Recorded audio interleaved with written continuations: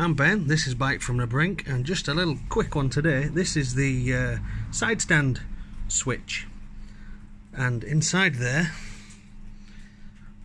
this, and when you let your side stand up, it springs to that end. When you put your side stand down, it goes to there.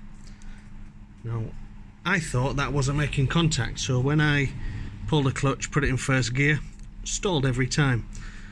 A quick diagnosis, and I found this connector here is where it runs down the bike, down there. This connector here, quick squirt of contact cleaner in there, and I've now got a circuit again. So the problem was actually in this connector, just been 30 years old, and not the switch itself, which actually looked pretty clean inside.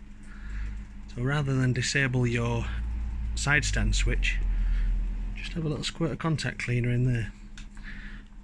If you are going to bypass it, you would actually just short the two wires in there and just disconnect that. But if you can keep it working, go for it.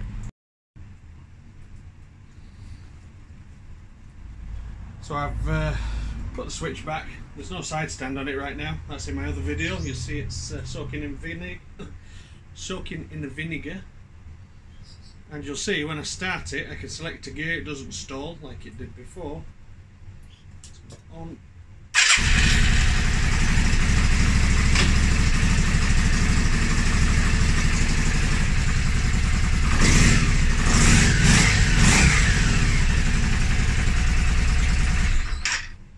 Good, one more thing fixed. Remember to click like and subscribe, and whatever else we do on social media these days. All the kids are doing it, you know what to do.